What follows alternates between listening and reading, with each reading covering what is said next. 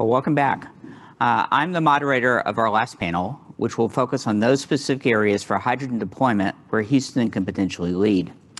Recently, the National Renewable Energy Lab released a study that showed that the total available market for hydrogen in the United States could potentially increase 10x from 10 million tons to over 106 million tons per year. Importantly, the NREL study shows that Houston accounts for about 5% of that total demand, and the state of Texas for about 10%. That's on par with California, which today is viewed as the leading market for hydrogen. So we should have a bright future in creating new markets for hydrogen, but the question becomes, how will those markets evolve? While today hydrogen is used primarily as a feedstock in refining and petrochemicals, NREL saw growth in mobility, particularly for those markets such as trucks and delivery vehicles where weight, duty cycles, and filling times are key. Besides mobility, there is a significant push to decarbonize the largest uses of hydrogen today, industrial production, and perhaps new applications like steel, cement, and glass are all industries that will need hydrogen to decarbonize. In addition, there could be a role for hydrogen in solving very long duration energy storage and renewables intermittency. And perhaps, as we've heard, Japan and Europe could become large import markets for hydrogen or ammonia made from hydrogen, given their large decarbonization goals and the inability to produce enough hydrogen domestically. And lastly, given hydrogen's high energy density, aviation is increasingly considered a potential market both in airplanes and commercial drones. Given all of these potential uses, I'm pleased to have a great panel of experts to help us think about the future and determine what to do to create it. So I'd like to introduce my panel. First is Neva Espinoza, Vice President of Energy Supply and Low Carbon Resources at the Electric Power Research Institute. Michael Lewis is Senior Engineering Scientist at the University of Texas. Rapp is Vice President of Business Development at Texas Brine Company. Pradeep Venkataraman is Senior Manager of Investment and Business Development of Mitsubishi Heavy Industries. Brian Weeks is Senior Director of Business Development at Gas Technology Institute. And finally, Katie Zimmerman is Business Development Manager, Energy Transition at the Woods Group. Thank all of you guys for joining us. So let's play the game one more time and assume that it's 2030 and the United States is on its way to meeting its goal of a 50% reduction in greenhouse gas emissions from 2005 levels. And Houston is now the hydrogen capital of the world. So what did you see as the major inflection points that led Houston to becoming the hydrogen capital of the world? Who wants to start? Brian Weeks, maybe you. Sure, thanks, Brett. And first of all, let me just say thanks to the Center for Houston's Future and to Chevron and all the other sponsors for hosting this very important 3-day discussion. And I'm honored to be part of this and look forward to the discussion that we're going to have here. So to address your question, that what are the major inflection points to get us to where we are today? I don't want to spend too much time talking about the history of hydrogen and how we got here, but really the thing that's really beginning to change is we're talking about hydrogen as an energy storage solution rather than just as a niche transportation fuel or as a niche power fuel. And because we're looking at it as an energy storage solution, it lends itself to much larger scale, which then drives change. It drives technology and it drives costs lower as well. But there's a couple of other things I want to mention that since we're looking at 2030 and we're looking back, a couple of things that maybe haven't fully happened that need to happen is looking at the energy system as an integrated energy system, not in different silos or just looking at supplies and specific applications, but looking at a more integrated approach to energy that will help us achieve decarbonization goals. And the last thing, which really needs to happen, and I see happening, just people talk about it, but it's not where we need to be yet, is price transparency. Price transparency needs to happen so that we can unleash the financial guys to develop new products and services to give pricing certainty and help establish the demand and supply for hydrogen. I'll stop there and hopefully Okay, great. touch on some of these as we go on. Neva, I might go to you because you have a broad project looking at the future. Do you have some thoughts on this? Yeah, absolutely. So I put some thought into kind of enablers that really make that difference, that shifts Houston there. And I came up with kind of 4 key things, and we can explore what they are through the conversation today. But one is the adoption of an industrial cluster model, which Houston is already very strong on. I'm sure we're going to have a conversation around that throughout the day. The second is leveraging the innovation that's currently already ongoing around Houston, I think is critical. The third is very openly accepting that hydrogen does not have to go directly to green, right? Going blue can make a huge impact, and then you can build from there as you see fit. And then the fourth is a very intentional focus on retaining leadership, right? Houston can potentially be considered an incumbent in this space, right? You're already very, very strong in much of this production. You're already very strong in the industrial space. So that change through decarbonization is a very, very hard one. So having a clear focus on retaining that leadership, I think helps you get there as well. So those are my four points. Okay, good, very clear. Michael, how about you? Any thoughts on this question? Well, sure. I guess, first of all, the question was Houston a leader, Houston being a leader in hydrogen in the world, like might already be, right? From a lot of what I've heard already today. So how do they continue to be a leader might be more important, or and so forth. I think we kind of are maybe at that inflection point right now. A lot of pieces of the puzzle are coming together. As you're well aware, Brett, and maybe a lot of people on the call and some of the people on this panel with me, we have a DOE-sponsored H2 at scale demonstration project for Texas. That's going to include a large focus on the Port of Houston and what can be done in the area. But when we pulled that project together, there wasn't a lot of buzz about hydrogen in Texas. Ever since that award, things have just exploded and taken off. Is it coincidence? Is it not? It likely is not. I think there are a lot of other driving factors other than our award. But also when I think about this question, what might have been the inflection point that changed things for Texas or Houston and hydrogen? And I keep kind of coming back to trying to draw a parallel, and I don't know exactly how much of this applies, but thinking about what happened with wind power in West Texas, renewable wind power, right? How that exploded and took off in, late 90s, early 2000s. The CREZ initiative and everything, they got the transmission lines in place.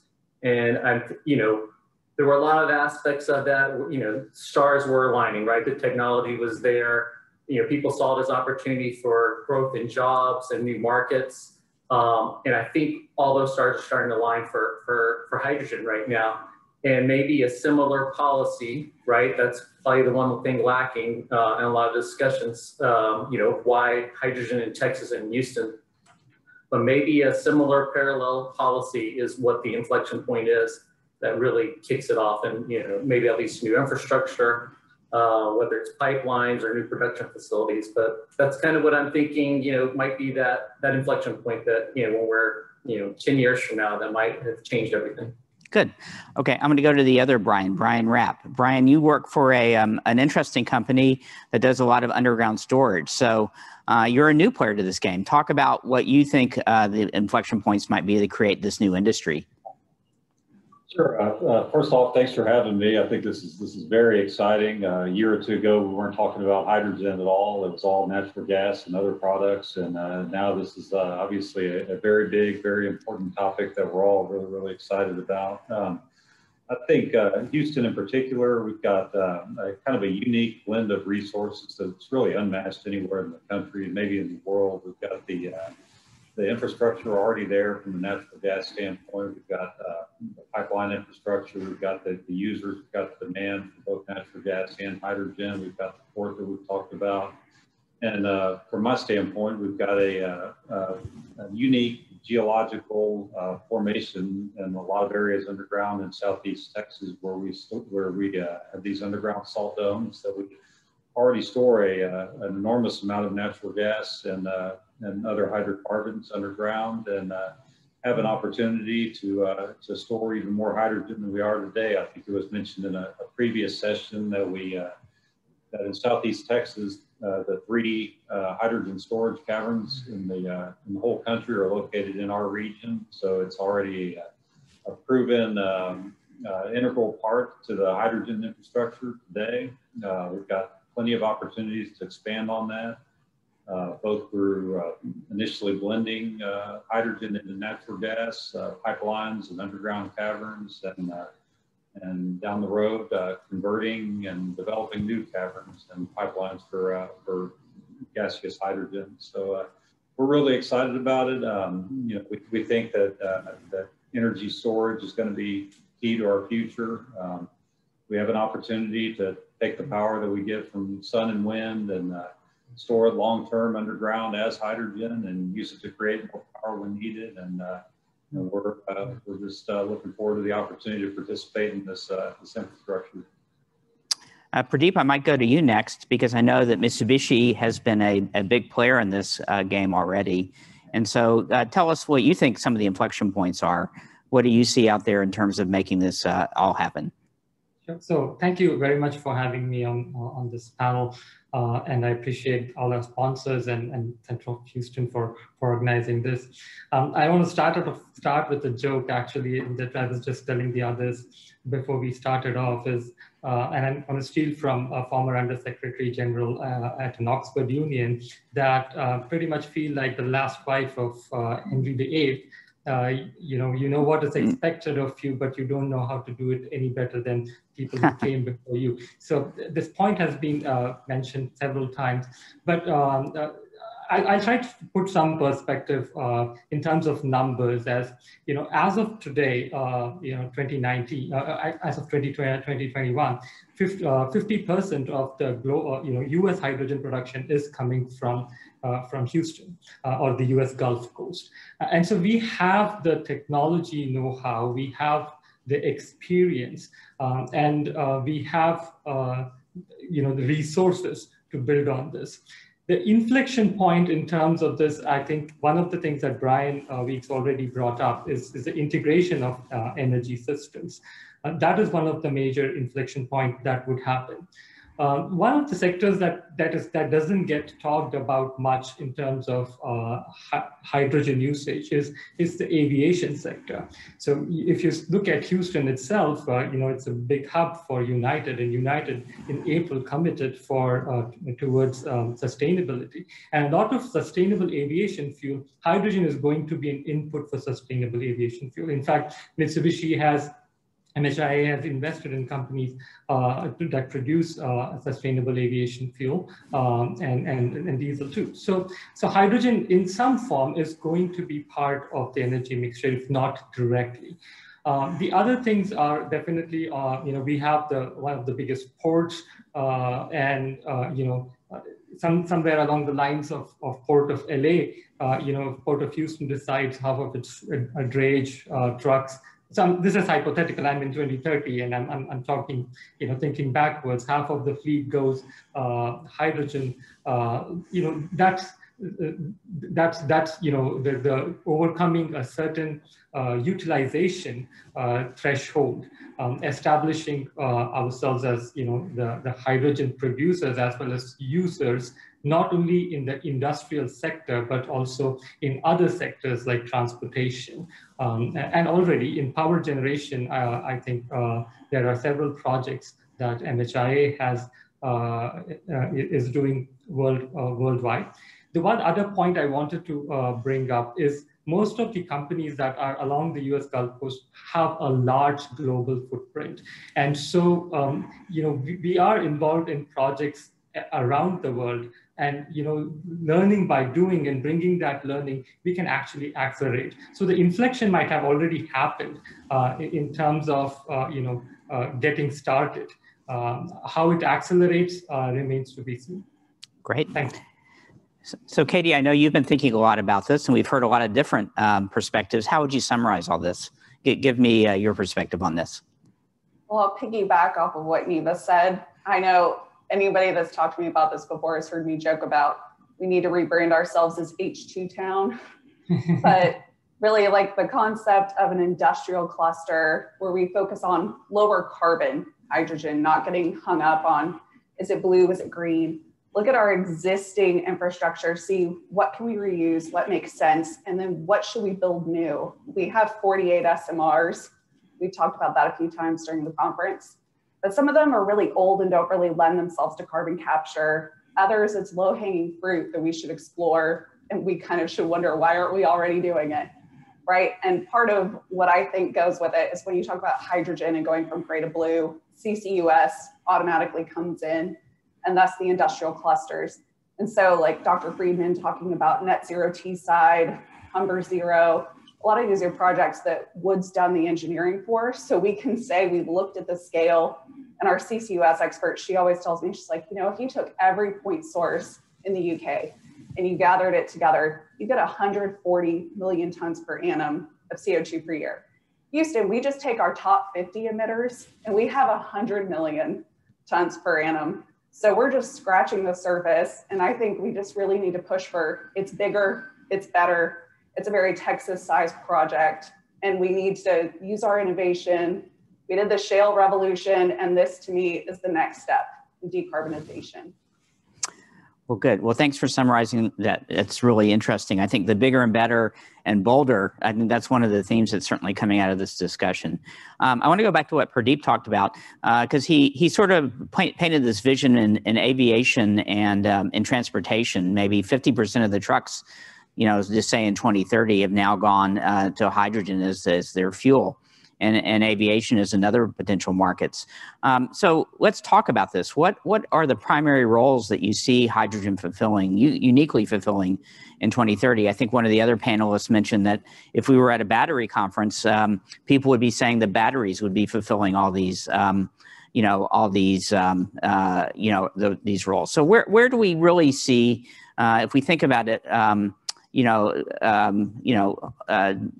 in a very crisp way, where do we see hydrogen playing a role? Mike, maybe you could start us off on this, because I think you were the one who had the comment about, you know, the battery guys, for example.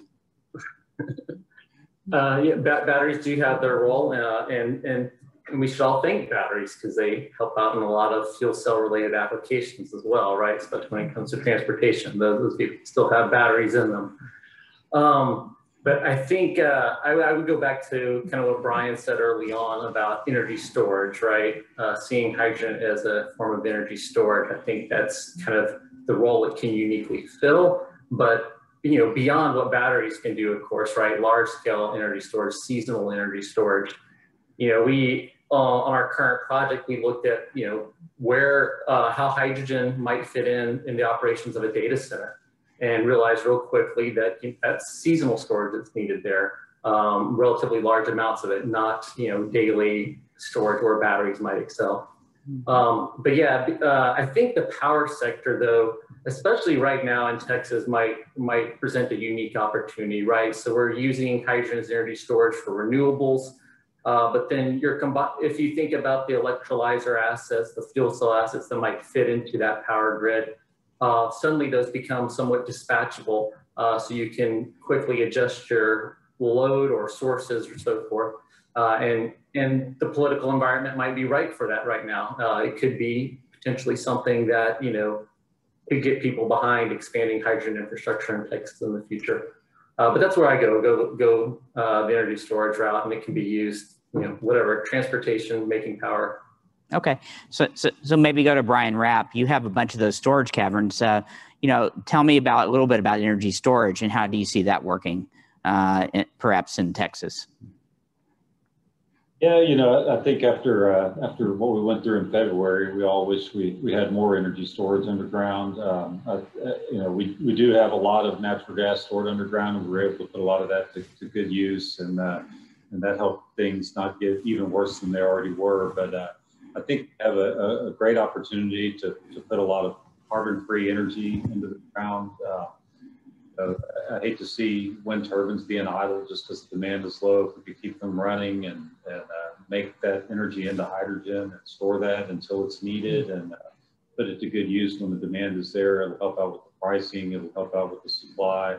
and you can do it in a carbon-free manner that kind of help us get to where we all want to get to by 2030 and beyond. So that's kind of what I'm looking at. And I think from a transportation standpoint, it's hard to envision it taking over what we're already seeing from a electric powered cars and trucks that are out there. But I think really on bigger vehicles, planes, ships, cargo vessels, buses, things like that. A lot of the things that are using diesel or even compressed natural gas today, I think those are some of probably the bigger opportunities. Hydrogen's already being used in a lot of fork trucks and shuttles and things like that. And I think, there's a really big opportunity to expand on that and get a carbon-free fuel source into some of our bigger vessels. Yeah.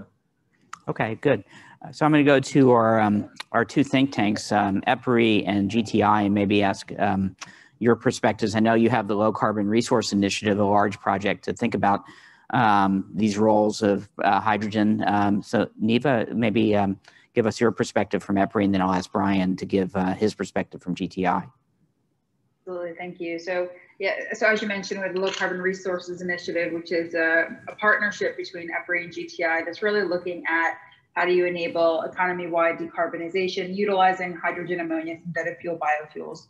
So I think, first of all, when you think about what is the role of hydrogen and where should it fill its role, it's not just hydrogen, right? It's hydrogen and all the derivative products of hydrogen. So I know that's kind of semantics, but that's important because not all applications are going to use hydrogen in a pure form. Some may be blended, some may be some other fuel that comes from hydrogen. So that's first of all. Second of all, I think it's really important to make sure we're looking across the entire economy to see where can we be most impactful.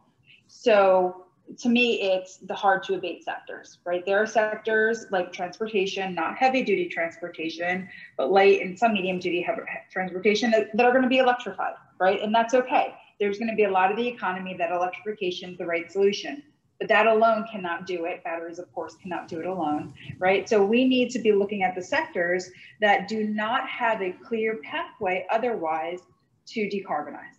So those would include things like steel, aluminum, fertilizers, petrochemicals, heavy duty manufacturing, anything with hybrid heating.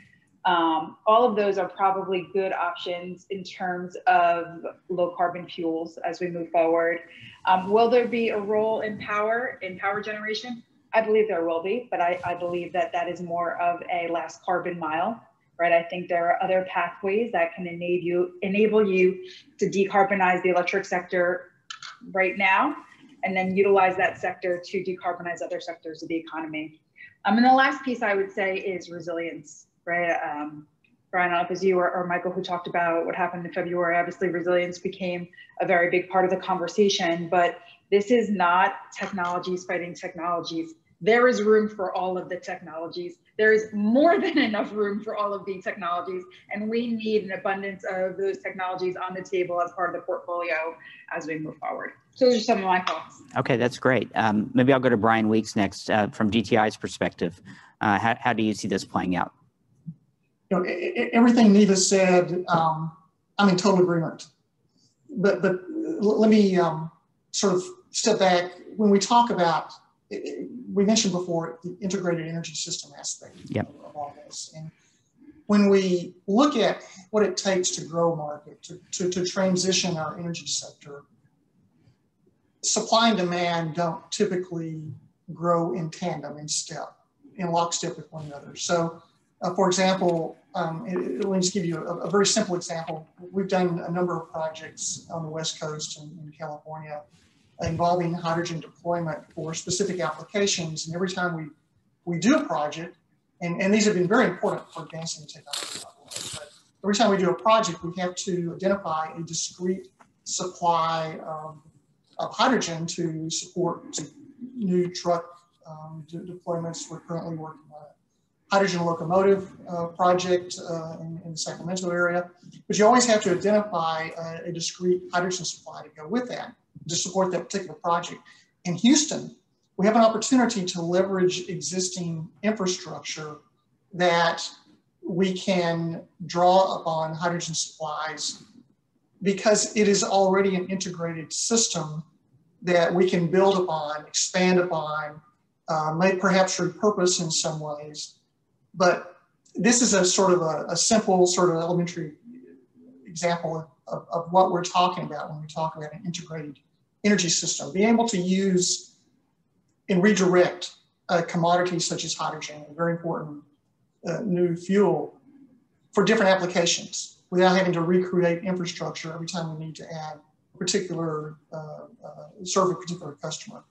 So I'll talk some more about that as we move forward, but that's where I see a lot of, the role of hydrogen is a common denominator in a lot of these different applications. Neva mentioned all these different applications where hydrogen can play a role.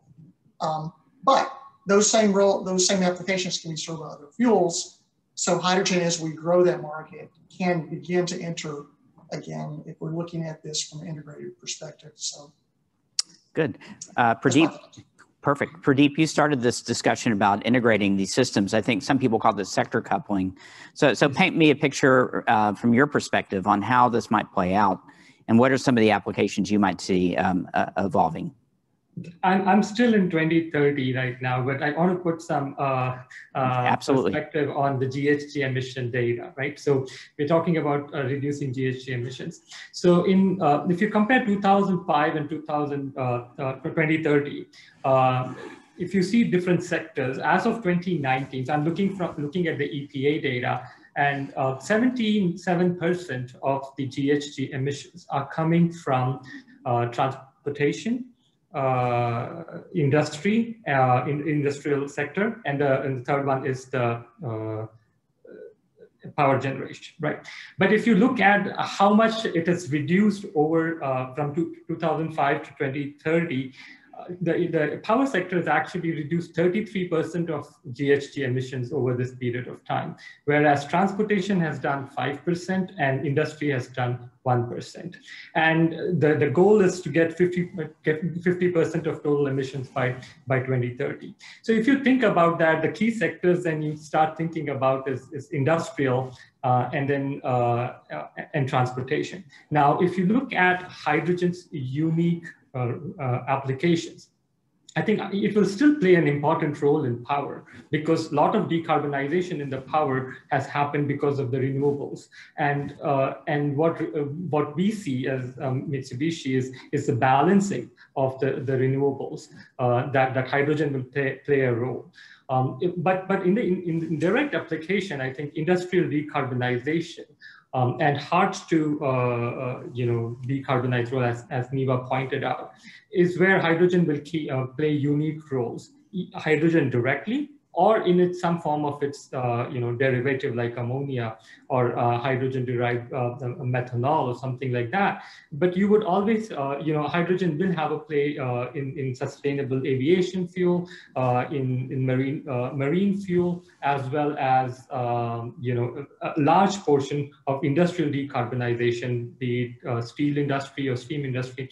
I think it's going to come from hydrogen. So those are what I see as unique roles of hydrogen, to be specific. Okay, that's very helpful. And Katie, how about you? Where do you see this? And maybe if you could focus on this idea of derivatives, we haven't really talked that much about that. If you have a perspective on that, that may be something to add to the mix. Well, what I've been thinking about this whole time is, we made the mention of Uri and how we were all sitting in the cold for a while in Houston. Even though our grid is isolated in an island, the hydrogen infrastructure, the natural gas infrastructure is not. So I know there was like the Warren Buffett offer if he could come in and make a new power plant. And then I know I've heard some people kind of talk about, well, does it have to be natural gas? Could it be hydrogen? So what cool things can we do in Houston? What can we experiment with? And then kind of take advantage of the fact that we do have this awesome infrastructure that we could expand and build. And then we also have world-class refining, petrochemicals, and they're all big, heavy hydrogen users. So we can make a huge impact, to Pradeep's earlier point, on decreasing industrial emissions by focusing, I'll sound like Chuck McConnell, but focus on the emissions. You know, everybody is kind of saying we need to look at where can we make that impact? How can we do it? And if we're in 2030 saying we've come so far, I think we did that by looking at what are the bits of low-hanging fruit, and then how do we roll it out as fast as we can? Cool. So sorry if I didn't get to derivatives. No, that's okay. We'll get back to it. But that's really good. So we'll let Warren know that he has a new competitor in hydrogen as the backup fuel. That'll be interesting. That would be a big, hairy, audacious goal to pull that off. That would be something we might think about a little bit more. But let's think about this idea of sector coupling or clusters or whatever we want to call it, where everything sort of works together. And we've had a couple different times where we've sort of painted these pictures of what a hydrogen cluster might look like. So, you know, let's think about this in 2030. You know, Andy had a picture of it. I think I had a picture.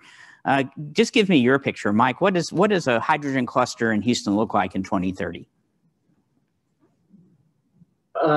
Yeah, it's probably a lot like it looks today, right? Houston already has a lot of the pieces in place, right? Production, distribution. I think in 2030, though, there's going to be carbon capture associated with it, right? Maybe there's more green renewable hydrogen, whether that's from wind power, solar, or what have you, or maybe newer technologies out there, like we heard about on the previous panel. So I think that would be the big difference. And then beyond clusters, you know, I keep coming back to export for Houston as well, which we can talk about later, but you might actually be getting out of that cluster of Houston and servicing clusters around the globe. So. Okay, cool. So let's talk about that. I mean, do we see Houston as a cluster for electrolysis, for example? Brine, Neva, any thoughts on that or other parts of the cluster? What does this look like? Give me a picture of what it looks like so this can be a little bit more concrete. Neva, you want to go first? Oh, Brian, Neva, go first. Oh, Brian, you go first. I went last time. You go. Okay, Brian, then Neva. Just, you know, typically when we think about clusters, we think of, or hubs, let's call it a hub, because I know hydrogen hubs are very much in the news right now.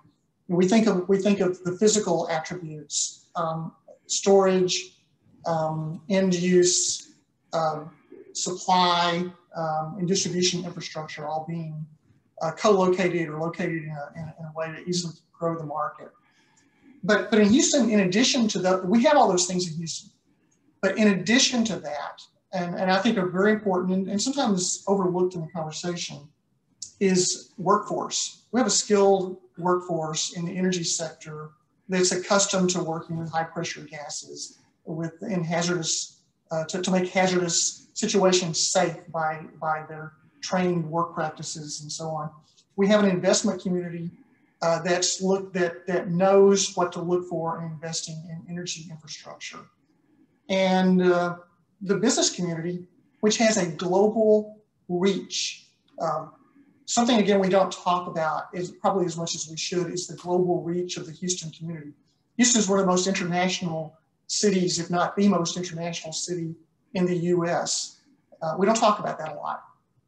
And that gives us a global reach that, again, I think is one of the attributes that would make this area, and I speak as a Houstonian, I've lived here for 40 years, that really can be a energy transition, energy cluster for the new transition in energy. Cool. Neva. Yeah, so I agree with everything Brian said. I think that's fantastic. I think your workforce is a huge asset to what you have there in Houston. But I think there's something that we're kind of losing sight of a little bit, maybe in the context. Houston already is a hydrogen hub, right? You guys, I mean, a ton of hydrogen comes out of Houston. You're dedicated pipeline. You have a ton of hydrogen producers there. You're not trying to be a hydrogen hub. You're trying to be a net zero hub, a net zero cluster. And the net zero is really where that comes in. I mean, almost everybody I talk to about hydrogen says to me, well, how much am I going to need? How much needs to be produced? What's the demand going to be? Well, the magic about industrial clusters, which are not a new idea at all, because Houston is an industrial cluster, but the magic about industrial clusters is you solve that problem from the beginning. Now in Houston, you may oversupply and then you're a net exporter, which is great because the world needs that. But having that common goal from the beginning and creating a pathway across the value chain to hit the net zero hydrogen hub is what can make you unique. And the scale is the other piece that makes you unique. As Katie mentioned before, we see hydrogen hubs or industrial clusters popping up all over the world, right? Humber is a great example of one. If you haven't looked it up, go and Google it. There's amazing things going on there. But Houston can be so large and impactful so quickly, and it's really greening. I say greening, I don't mean greening, I probably mean bluing, but decarbonizing the supply you have and then building on top of that. So I think that's something that we just can't lose sight of. Okay, no, fair point. I think that's a great point that we need to talk about this. We are already a hub that what we're really talking about is a net zero hub. And I want to pick up on that last point that you made and go a little bit off script and maybe just ask you guys. You talked about, accepting that hydrogen doesn't have to be all green, that it can be these different shades, and we've talked about carbon intensity. Does someone have a perspective on that? What should this look like in 2030? What's sort of the mix of technologies? Does anyone, we've talked about different technologies, these up and coming technologies like Syzygy has. What does this look like from a technology standpoint? Do all these things have a place in the ecosystem here? Pradeep, I thought you were raising your hand there. No, I think you brought up a very point that I'm very touchy about, is the color washing. And earlier this week, I was listening into the Hydrogen Council, head of the Hydrogen Council speak. And he mentioned that the colors are for kindergarten and the numbers are for high school. And so I want to use that analogy. And as we go towards 2030, we are going to move away from the color and more towards hydrogen certification of, based on carbon intensity. Because once the molecule is in the pipeline, it doesn't have a color, right? So essentially, you would have some sort of and one point that we missed in all this conversation is you see a lot of technology companies moving from California to Texas. That's going to add to the benefit of this energy transition, because we now have a technology revolution in terms of blockchain. That's going to help make the hydrogen hub even better in terms of how you certify this, how you transport hydrogen, how you keep track of the carbon intensity. So I don't know if I'm making my point across, but the point is, at some point of time in 2030 at least, we will not be talking about the colors. We'll be talking about carbon intensity, and we'll be talking about how we using blockchain technology, how would be changing trading hydrogen, either exporting or consuming, along with carbon dioxide. To Katie's point, yes. It's a really good point, because I think this point has been made a couple different times, and I don't think we've picked it up before the conferences, this idea of markets. And I know that maybe I'll go to Mike Lewis on this. You guys are working on creating a model of markets. So how do you see this, the market evolving for hydrogen? Maybe that'd be something to think about for a second. Well, at least getting into, the aspect of the carbon intensity of it, right? Or the colors, however we want to frame that. I think Neva's point was well made, right? It's got to be kind of this, low carbon in the future, because there are many markets where, that we talk about where hydrogen can play a role, but it doesn't make sense if it's not low carbon hydrogen, right? Putting traditional SMR hydrogen back into a gas turbine, you're just, there's no point in that, right? So it has to be low carbon hydrogen for that. How do these markets evolve? There's some near-term opportunities in transportation where things make a lot of sense. But can transportation make that lift all its own for low CI hydrogen in and around the port area, right? Do other markets have to come along with that power or other industrial markets? Maybe it's marine. Those are things we're trying to take a look at with our study right now to see how that plays out. So Katie, I'll go to you now. How do you see this idea of, markets evolving, Is this something that you've given any thought to in terms of where Houston might go in terms of starting to develop some of these the assets that we have? Yes, I think what I really see going forward is we're talking about being able to make that lower carbon hydrogen. And if we can do it for cheaper than a lot of other global markets, we talked earlier today about Rotterdam, Germany, Japan. A lot of international markets have plans to import. So if Houston can be the net exporter, like we are for so many other things, of this lower carbon hydrogen, I think it can produce a lot of jobs, keep the workforce here, all things that are in line with our regional goals and objectives. Okay. So let's move on. You know, we've already talked about, and I think it's become clear that we have lots of the assets here. We are the hub today. The question is, how do we get to net zero? You know, Houston. So the real question is, and we heard it from one of the other panels, is, you know, how could we screw this up? What might we do wrong that would sort of take this favored position that we have? And if we look back in 2030 and say, wow, we just didn't get there, what would be the things that we ought to be worried about? What are the threats to Houston becoming the zero carbon hub? Who wants to start that? Maybe Brian Weeks, do you have a perspective on that? My good friend Trevor Best in the previous panel asked the group a question, and I'm going to ask the group another question. Is our goal green hydrogen, or is our goal decarbonization?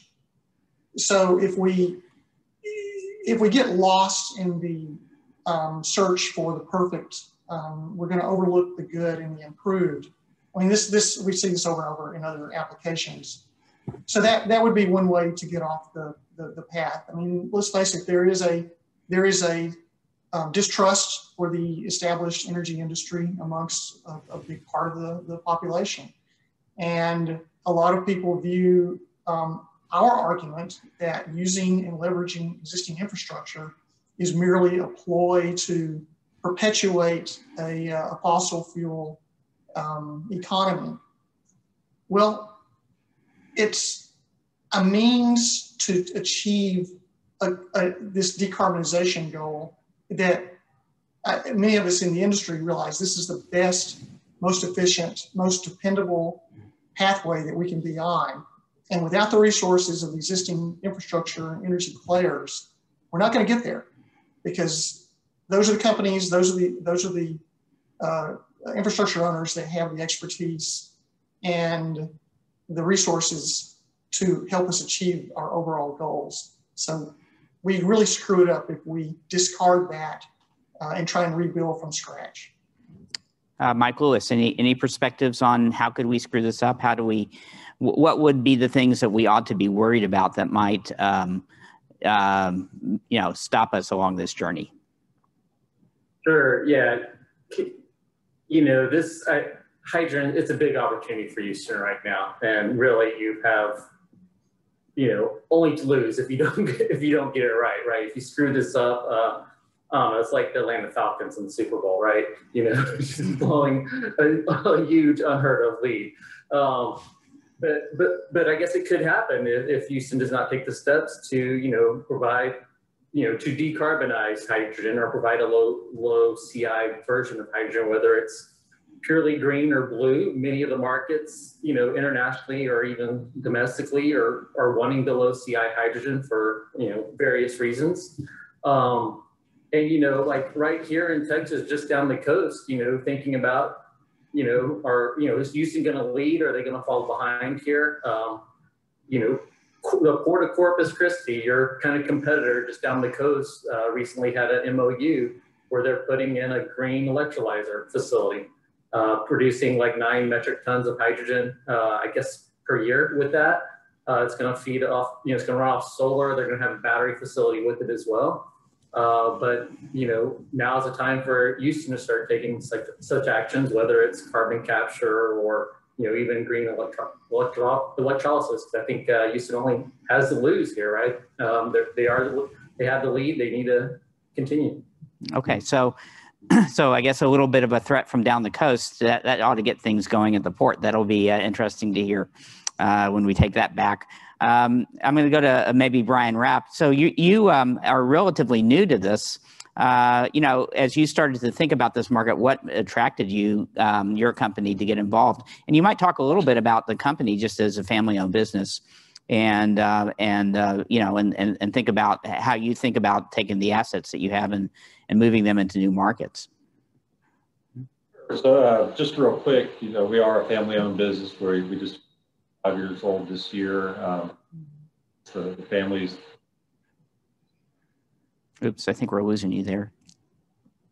And storing products underground for a long time. We're the biggest supplier of brine in the country. We supply a lot of chlorine producers. Another benefit to this area is there are a lot of chlorine producers around here, which gives us an opportunity to develop a lot of underground storage volume, which can be used for storing a variety of products, including hydrogen. We've kicked around hydrogen before and other alternative products, compressed air, helium, things like that. But just over the past, year, 18 months, it's really gotten a lot of steam behind it. And we've got an opportunity to take our assets, put them to good use to help out the hydrogen infrastructure that we're going to need to provide the storage for all of this to work. I think Houston's gotten an advantage over other areas of the country. This is being looked at all over the country and all over the world, as you know, but in Houston, from a hydrogen storage standpoint, we've got a tremendous amount of volume. There's other areas of the country where the salt's too deep, or it's not as thick, or it's not there at all. So they've got to look at other options for storage. We don't have those problems here, so I think we will take advantage of it. It's just we should continue to lead. We've been the energy leaders. We should continue to be the energy leader. I don't think Texas as a state is going to be quite as progressive as states like California and New York and trying to decarbonize everything, including power production, as quickly, but we don't want to lag behind those states. We want to take advantage of the opportunities that we have and the unique advantages we have, and I fully expect by 2030 that we'll be well situated to continue to lead and with this hydrogen infrastructure. Well, that's interesting. You mentioned that other places are working on this, and this is becoming a global market. Maybe I'll ask Neva to comment on that. I mean, who should Houston be worried about? Who are our global competitors? And then also, maybe this is a co-opetition thing. Who are our collaborators? How should we be thinking about organizing this as an industry? Absolutely. So, I come from the Electric Power Research Institute. We are in the business of collaboration, people. So, I mean, in all reality, we want to achieve a 50% economy-wide CO2 reduction in the next 10 years. That is 3 times as fast as what we've done over the past 15 years. You can't be looking at people as competitors. You have to be collaborating, right? We have to make sure we're not duplicating efforts. We have to make sure we're learning from each other. We have to make sure we're doing that right now. There is not time to fight. There's not time for fighting. There is time for working together and getting there together. So I don't think you have true competitors. I think if we're not learning from each other, we're going to fall behind. Pradeep, any thoughts on that as well? Yeah, I agree with Neva. I think our competitor is time. We are competing against time to meet this. I think I brought this point up before, that most of the companies here have a large global footprint. And we are going to learn from our experiences elsewhere. For example, Mitsubishi has a bunch of hydrogen projects around the globe, and those learnings can be leveraged.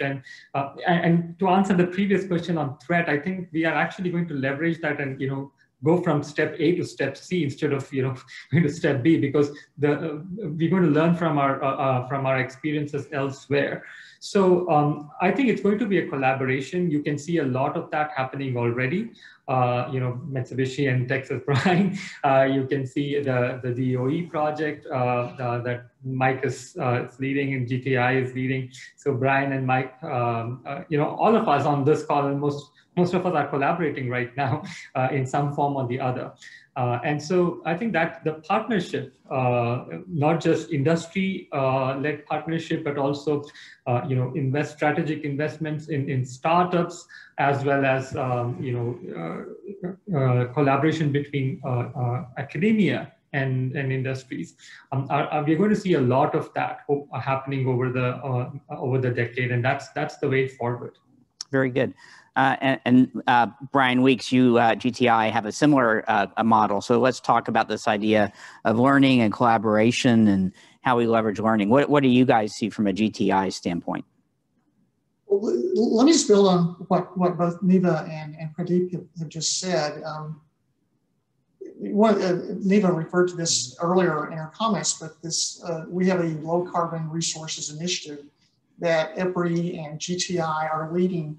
This is every major gas and electric utility in North America and increasingly internationally have come together to try and map out a low carbon pathway for the entire country. And it's a collaboration like nothing I've ever seen in the energy industry. I mention this because we would like to include even more companies that are represented here in this group, or in this conference. Contact Neva or myself. But this is an example of collaboration. Another great example of collaboration is the work we're doing in partnership with University of Texas, Mike, and we're focusing specifically on the Houston area as a hydrogen hub, as a hydrogen cluster, if you will. And this is a DOE-sponsored project. These are the types of, and we have 15 companies who are in the Houston area or have business here that are part of this project. These are the types of collaboration that we're going to need. Things that can trip us up in Houston in particular is we need to attract more innovative emerging technology companies. You had Trevor and Syzygy on the last panel. That's an example of the kinds of companies. We need more of those kinds of companies to think that Houston is the place to go instead of other places that I won't mention. We need more. Okay, I come from an R&D organization, a research organization. We need more research. Research leads to products. Products lead to companies. Companies lead to more economic development. These are things that we don't have as much as we should in the Houston area. So I think those are some focus areas that we can improve upon. Okay, well, you're leading into my next question, which is what needs to happen. I think you guys have started to develop a pretty good list for me. I definitely heard collaboration, and I heard that's going on with some of the work that's being done with UT, and certainly we've been part of that work as well, and at GTI and EPRI. I heard more startups. I heard we need to learn lessons from other parts of the globe, that there's a lot that we can build on. I heard about research. What are some of the other things that people see that need to happen to start to capture some of these opportunities? Who'd like to get in on that one? Katie, I'll give you a chance to maybe chime in, and then Pradeep. I'm so glad I have a strong opinion on this one. As an oil and gas engineer who got my degree from UT, I will say what I think we need is a big banner project that everyone can get excited about, that makes young people say, that's why I want to do engineering. That's an awesome project. I want to live in Houston and I want to work on a project just like that. I think Daniel from Chevron cracked the joke earlier. He came for 1 year, stayed for 20 and counting. My parents moved here way back in the 80s, and they joke for their 2-year assignment that's still going. So I think the trick is to get people here for those fun, exciting projects, and then they see what a great place it is and they stay. And so if we can make that happen over and over and over again, focus on decarbonization, kind of back to your earlier question, don't get siloed. Remember, collaboration is really what we're all behind, and that's how we're going to win, and not get stuck behind corpus or something that, a Houstonian would be very offended by. So. Great. Pradeep? Katie, just real quick, I probably get contacted weekly about our H2 at Scale project by UT students wanting to become a part of it. So fully thumbs up to the, a big project that inspires, young engineers or whoever. Yeah, I'll just chime in on that one. We have 6 interns this summer, and I got over 24 resumes for those, and I was expecting to hire 1 or 2, and we ended up hiring 6 interns to work on our low carbon initiatives this summer. So there is just huge, I think, untapped asset and excitement around the next generation that wants to be part of this. And I think that is an asset.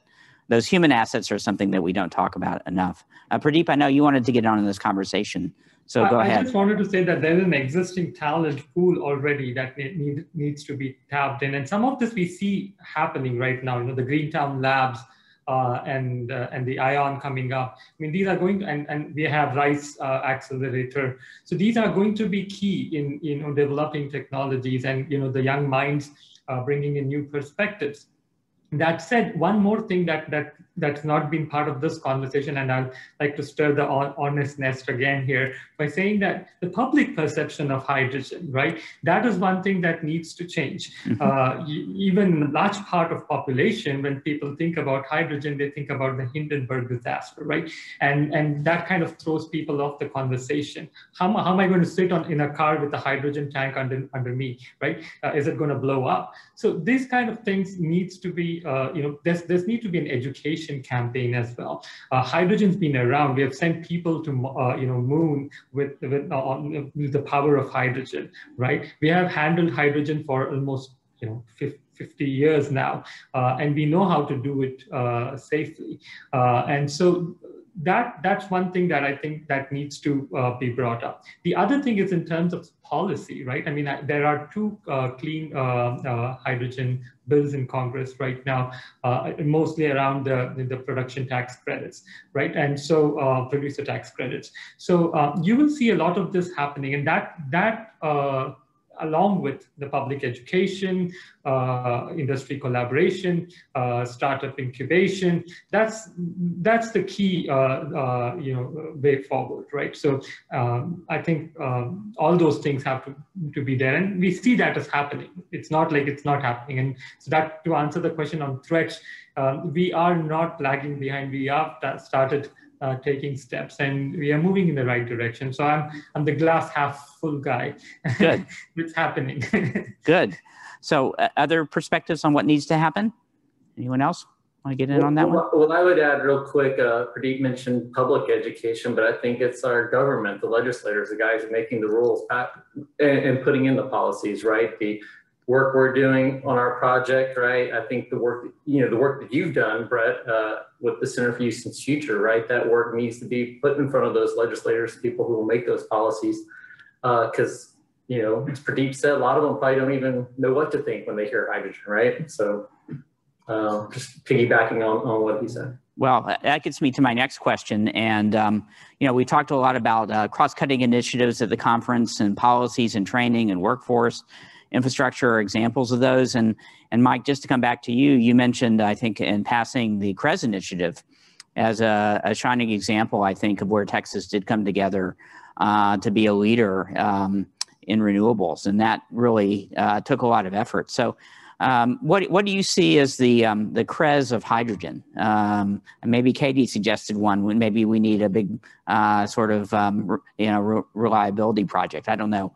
Just throw this open. What are some of the things that need to happen in terms of these cross-cutting initiatives? Mike, go ahead. Very much a parallel to CREZ. Maybe it's hydrogen pipelines from West Texas to Houston, right? That support the export of green hydrogen, right? Or ultra low CI hydrogen. It would be very akin to CREZ, right? And putting in the competitive energy, renewable energy zones and building upon those transmission lines.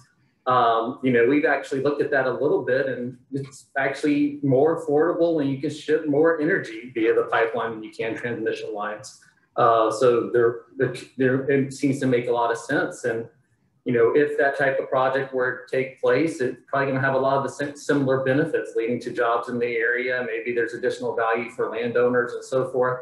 So it could be a lot of great things, you know, from a policy such as that. Now, you know, where beyond West Texas into Houston, what a similar type CREZ policy could be, I guess maybe it's, you know, maybe it's additional pipelines that are coming out of Houston and into the Texas Triangle to support trucking or something, right? So. Katie, any thoughts on that? Maybe that's your big project that you're looking for. What are some of the policies or some of the other cross-cutting things that you see that need to happen here? I think I'm going to go back to, for me, hydrogen and CCUS are linked for Houston. And a lot of people still see a lot of obstacles for CCUS at large scale. Like for offshore, we have a lot of questions on what does injection look like for class 6 wells. There are a lot of questions that we have from a regulatory and policy standpoint. And that helps make our hydrogen lower carbon. And then to Mike, and I think it was Brine actually said earlier too, you know, talking about West Texas, anyone that's been out there, you see all the wind turbines are still a good portion of the time. So if we can utilize storage and new pipelines to help utilize the resources that we as Texas have, because we're already #1 for wind. So how can we really spread that gap and just keep dominating in that space and actually put it to good use? I think a lot of that is around new pipeline projects, new storage projects, and then continuing to push for blue on this side as well. Good. So maybe over to Neva. Cross-cutting initiatives, what are some of the things that need to happen to make this a reality, do you think? Yeah, so I'll go back to kind of my first set of comments, but I think Houston should pull together a net zero industrial cluster. And I say that like it's easy, and it's not, right? First we'll take is partnerships. So you get a greater Houston area partnership, you pull in the city, you pull in the, you know, in Midtown, you guys have a great innovation district standing up. So you pull in groups from there, you pull in large corporations, right? You set those partnerships, you set your common net zero goal, you identify what are the policy frameworks we need support in to do that? And then you go and you talk about those things. What is the financing we need? And maybe we could be innovative in financing to enable it. And the last piece are what are the technologies? Hydrogen's a key piece, and CCS and electrification and batteries and long duration energy storage beyond that, right? So you pull in from different technologies, and now you've created the project that Katie's talking about in a very ecosystem type of approach where one company's waste is another company's fuel, and there's a symbiosis of magic in Houston. So I don't know, that's what I think. Yes, and Michael's clapping. You can't see him, but I can, and he's clapping, and so is Katie. So let's go with that. Okay, well, that's very exciting. Brine, you want to add to that, or can you build on that anymore, or what do you think? All I want to say is let's bring Neva to Houston. I think she's going to be a great cheerleader. We need her on our team here. So, but no, I think pretty much everything's been said that needs to be said. I, as a technology guy, I will say, I guess one other thing. Okay, I've always got something else to say. So, in my part of my checkered past, I was a regulatory manager at one of the big energy companies, and there are a lot of subtle obstacles that we don't talk about very much for introducing hydrogen into the larger infrastructure. And because there's not a direct connection between hydrogen and profits, a lot of the existing players that lobby our legislators and so on don't really focus on lowering these subtle obstacles. Things like pipeline tariffs, regulatory rules, or open access for pipelines, things of that nature that can lead to again, greater or easier transport of hydrogen or better price transparency, things of that nature. Those are that's an area that's, again, it's hard to put your head around, but it's an area that's very, very important to grow this industry. Whether we're talking about just hydrogen or CO2 sequestration, which goes hand in hand with blue hydrogen, we need to begin to figure out what these regulatory barriers are and start dismantling them. That's going to be a very important, but boring, eye-glazingly boring part of what needs to happen to make this industry move forward. Okay. Well, you guys have given me a lot of great thoughts and maybe some things to do for the next, I guess, maybe 10 years as we start to try to build this from collaboration to research, to coming up with that big, audacious, hairy goal. We need our moonshot in Houston to make this all happen. So I really want to thank this panel. It was a really great discussion. I think I learned a lot from all of you, and I really do, in the spirit of collaboration, look forward to working with all of you to make this happen. So thank you for being here, and thanks for being part of this. And why don't we take a quick break, and just to finish up today's session, we'll have two exciting speakers, Lizzie Fletcher and Jigar Shah. So we'll be back in a few minutes.